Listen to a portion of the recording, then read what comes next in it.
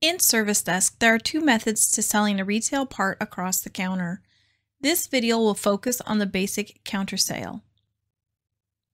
Service Desk's point of sale form is found by navigating to Work in Progress on the menu and then selecting the Finished Forms interface, or by using the shortcut Alt F4. Once the Finished Form interface opens, you must select the POS or Point of Sale radio button.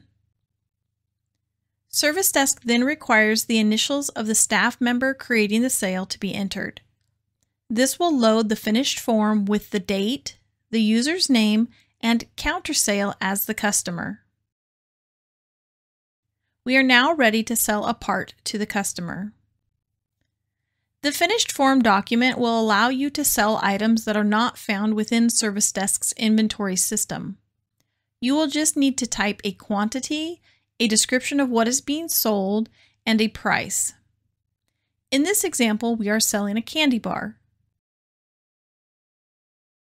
To sell items that are in your Service Desk inventory, you will need to confirm what location you are selling inventory items from. This box opens when you enter the part number field. After entering a part, the inventory item turns yellow because we indicated we are pulling the item from a location. If we right-click on the part description box, we can deselect or reselect the item to pull from inventory. This allows us to select a different inventory location if needed. Based on how your system is set up, Service Desk will add tax if necessary to the sale. The pink buttons at the bottom of the form are actions that can be taken in the finished form document. Each of these actions can be triggered individually by clicking on the Action button. However, you can check the box found within each pink button to have them execute in proper order when you select the green Execute Sale button. When we initiate any of the actions, Service Desk generates a unique invoice number for the counter sale. The invoice number has a dash in front of it. This distinguishes a jobless counter sale from a standard searchable invoice number.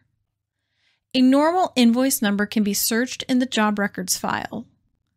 A counter sale invoice can only be loaded into the Finished Forms interface because there is no job record to be loaded or searched for. To complete the action of marking an item as sold in our inventory system, we need to click the pink Execute Line Items button. This action confirms that we want to mark this inventory item as sold to this invoice.